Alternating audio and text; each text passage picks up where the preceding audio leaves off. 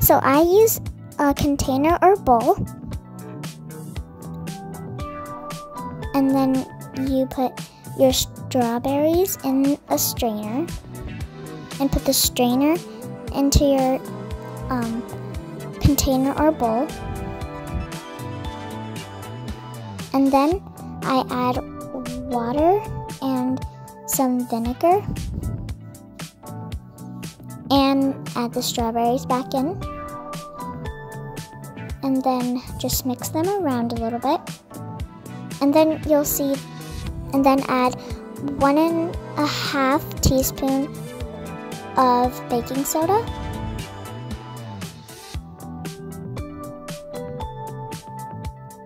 And then I mix them all. I mix them so that there's no baking soda left on it. And then you'll start to see that there's dirty leaves falling. And then I add 1 teaspoon salt and then mix it. And then just move the strain a little bit.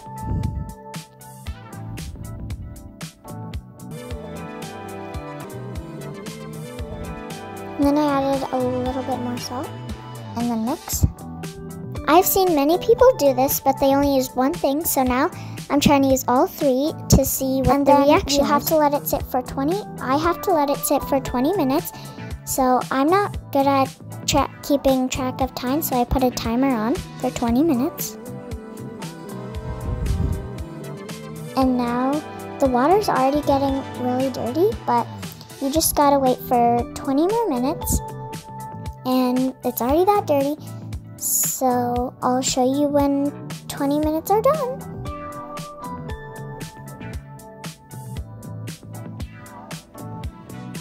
Okay, 20 minutes are done. Let's look at the water. Oh my god, the water is yellowish, brownish, and there's ew. So I'm gonna remove the strawberries and just move it around. And now just do a final rinse to take all those dirty stuff off. And here's your strawberries. And now if you want to keep them this way, put them in a airtight container. I put them. You could do that or just dump them in, like I did. And just look for some bad strawberries and make sure to take them out. And those are your perfectly clean strawberries. And they're really shiny too.